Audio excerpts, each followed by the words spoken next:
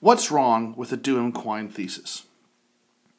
If you are fairly familiar with issues in the philosophy of science, especially questions surrounding scientific realism, you're likely to be familiar with what is known as the Duhem-Quine Thesis, and it is likely that you have some fairly strong feelings about it one way or the other. Knowing that there are at least a few people listening to this who may not be familiar with it, some background material is appropriate. Pierre Duhem in 1906 published The Aim and Structure of Physical Theory. In it, he suggests that individual theories cannot be tested directly.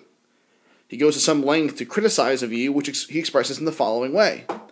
So long as the experiment lasts, the theory should remain waiting under strict orders to stay outside the door of the laboratory. Such a view was, at the time, as well as today, understood to be the basic understanding as to how science ought to proceed. Theory is something that can only come at the end of our data gathering, and never before.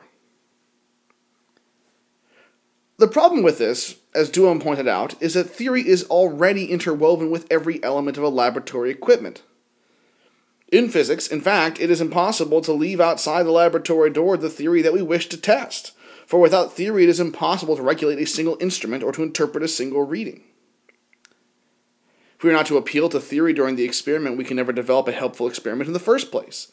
Every experiment relies on a host of theoretical considerations which are taken for granted during the duration of the experiment. If this point is granted, it has cataclysmic implications for crucial experiments. Crucial experiments are the way that scientists are thought to be able to make a decision between two competing theories which, as yet, can deal with the facts equally well. To find out which theory is better, an experiment is designed for which the different theories predict different outcomes. The goal is that such an experiment will infallibly rule out at least one of the alternatives from consideration. Duhem's point is that the failure of an experiment to give the result expected by the theory does not necessarily mean the theory under explicit consideration is false. It could very well be the case that something else is wrong in the system. It might be that there is something wrong with the instruments being used to gather the data, in which case the fault would lie there. It might also be the case that some other theoretical element that is being assumed, viewed as already established and no longer under question, might not be as certain as we previously thought. The point is that the negative result of an experiment does not necessarily refute any particular element of the theoretical system. What this means is that when we construct a so-called crucial experiment, we're not testing between two theories, but between two theoretical systems. This idea is given expression decades later by Imre Lakatos when he says that it is not that we propose a theory and nature may shout no, rather we propose a maze of theories and nature may shout inconsistent. Crucial experiments only really do what we hope they will do when they share a common set of background assumptions. Now this sounds awfully dramatic, but with the work of people like Thomas Kuhn and his notion of paradigms and paradigm shifts, it really is precisely what we would expect. We may test whether one theory is a better choice than another, not in an absolute sense, but in one that is relative to a particular paradigm. This means that, if and when the paradigm shifts, we may need to revisit some of the same questions and experiments again to consider whether they might lead us to believe something different when considered against a different conceptual background.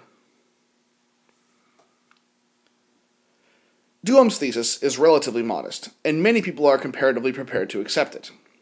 A few decades later, however, W.V.O. Quine developed it in a direction that has met with more resistance, as it seems to be a far more radical form of the thesis. In his important essay, The Two Dogmas of Empiricism, Quine makes the following bold claim. A conflict with experience at the periphery occasions readjustments in the interior of the field. Truth values have to be redistributed over some of our statements. Re-evaluation of some statements entails re-evaluation of others because of their logical interconnections. The logical laws being in turn simply certain further statements of the system, certain further elements of the field. Having re-evaluated one statement, we must re-evaluate some others, which may be statements logically connected with the first, or may be the statements of logical connections themselves. But the total field is so underdetermined by its boundary conditions, experience, that there is much latitude of choice as to what statements to re-evaluate in the light of any single contrary experience. No particular experiences are linked with any particular statements in the interior of the field except indirectly through considerations of equilibrium affecting the field as a whole. The version of the statement which gets quoted with some frequency, highlighting its radical-sounding character, is that any statement can be held true come what may if we make drastic enough adjustments elsewhere in the system. This sounds quite offensive to ears who have been told with some frequency that the reason why science is superior to other ways of thinking is because it is falsifiable. Duhem had argued that, though falsification was not as obvious as it seemed, it is still possible to rule out systems of theories and decide between conflicting theories within a given theoretical framework. Quine, by contrast, was saying that it is not possible to strictly and unambiguously falsify any particular statement. This has been a difficult pill to swallow for many people. While many philosophers have accepted the argument and its implications, there are many others, as is to be expected, who find it to be far too radical. It's easy to put an argument against it like this. Quine claims that individual hypotheses are not ultimately falsifiable. However, we can see from experience that hypotheses are indeed falsified. Therefore, Quine is mistaken and his thesis is false. That is quite an appealing argument. However, it trades on the assumption that, when a hypothesis is falsified, it is so absolutely, and not only relatively, which is precisely the issue in question. If this argument is to have any force, one must make it clear that individual theoretical claims can be isolated from the rest of their theoretical system, something which is proven to be very difficult, if not impossible, to do. Much ink has been spilled over whether the Duhem-Quine Thesis, especially Quine's version of it, is valid or not, and I will not attempt to introduce that discussion or decide between competing views. Rather, I hope to look at how we actually behave in various fields and to examine what the Duhem-Quine Thesis does not claim, which seems to me to be as significant as what it does claim. However, before we do so, I would like to put Quine's version of the thesis in somewhat more formal language, as it will make it easier to discuss the issues clearly and concisely. Quine's thesis can be rendered like this. Within any system S, any hypothesis H can be maintained, come what may, provided we make sufficient changes in the rest of S. In point of fact, we actually behave consistently with Quine's thesis on a regular basis. In any given field, there are certain claims that we are more willing to give up than others, which means that there are certain claims which we are less willing to abandon than others. The well-known practice of making ad hoc modifications to a theory is an example of doing precisely what Quine says that we do, even if only to a relatively moderate degree. We have a theoretical system, S, which we like and which has proven to be quite useful. However, we have an experience or we observe a phenomenon which seems to count against a crucial element of the theory, H. If we are unwilling to abandon H, we will make adjustments to the rest of S so we can maintain it. When considered in abstract terms, this might seem counterintuitive, so a historical example is appropriate. The basis of Ptolemaic cosmology was that the Earth is the center of the universe. The sun, planets, and stars all rotate around the Earth. In modern times, this has been rejected as if it were an utterly naive thing to believe, but it is perfectly in line with common sense. We certainly do not feel as though we are hurtling through space at high speeds.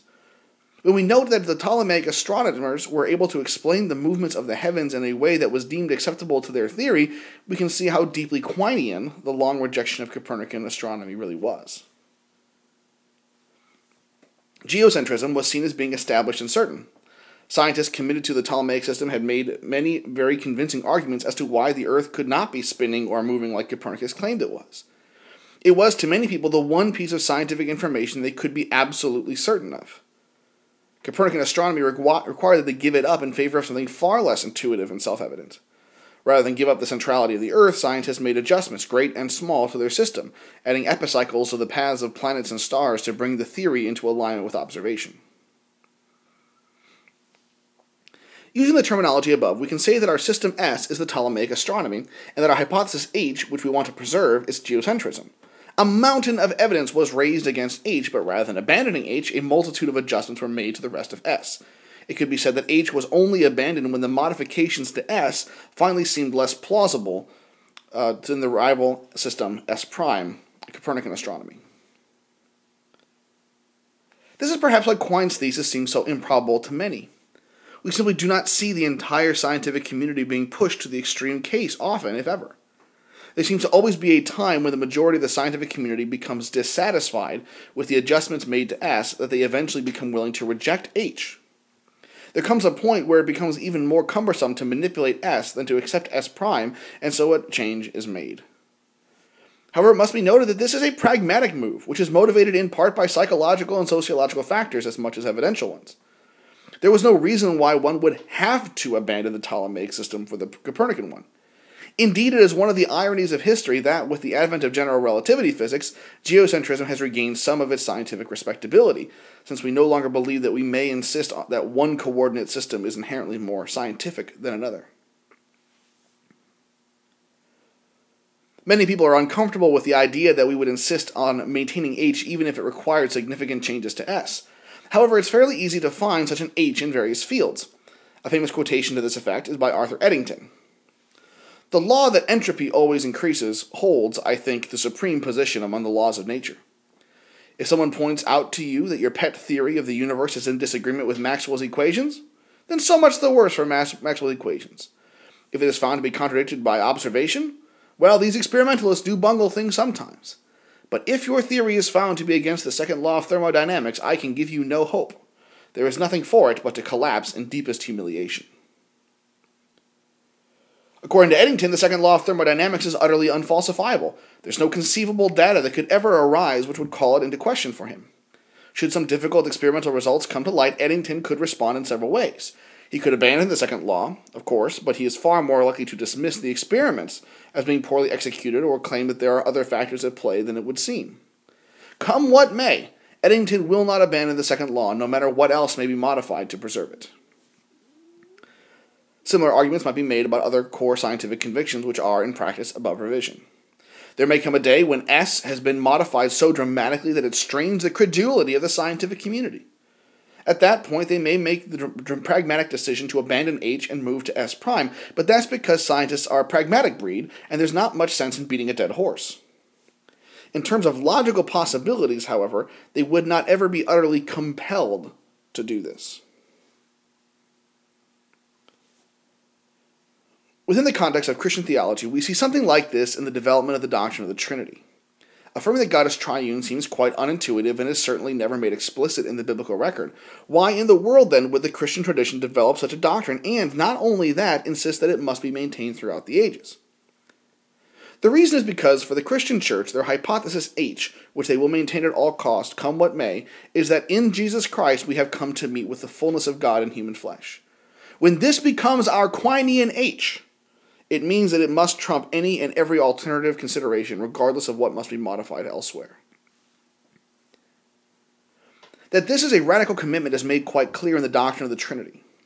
The Christian tradition, which was utterly committed to the monotheism of ancient Judaism, was willing to make rather dramatic adjustments to their doctrine of God, rather than give up their Christological convictions.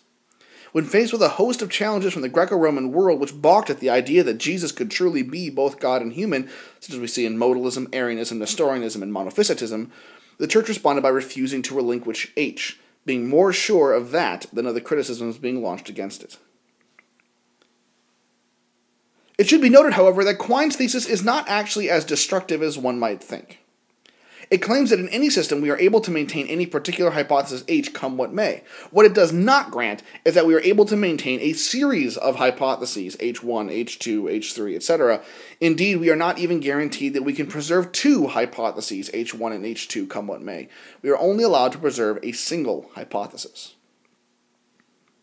What this means is that, while we are allowed to have a system with either an irresistible force or an immovable object, we are not permitted to have both. This means that Quine's thesis is not as radically permissive as some has feared.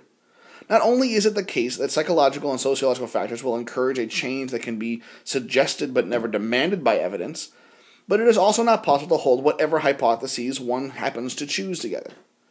Two beloved hypotheses may come into conflict. When that happens, a decision must be made. Choose H prime, or choose to abandon the entire system. In any given situation, these choices are always logically possible, but they may not always be equally psychologically appealing. It is a helpful exercise, then, and one which can surely go a long way in clarifying different perspectives and theoretical systems, to ask, what is the H which I will not give up, come what may? Do I have more than one such H which I would like to maintain? If the two were to come into conflict, what would I do? It is possible that if we were all rigorously committed to bringing these commitments to light, many disagreements would fall away, and those that remained might be more clearly understood.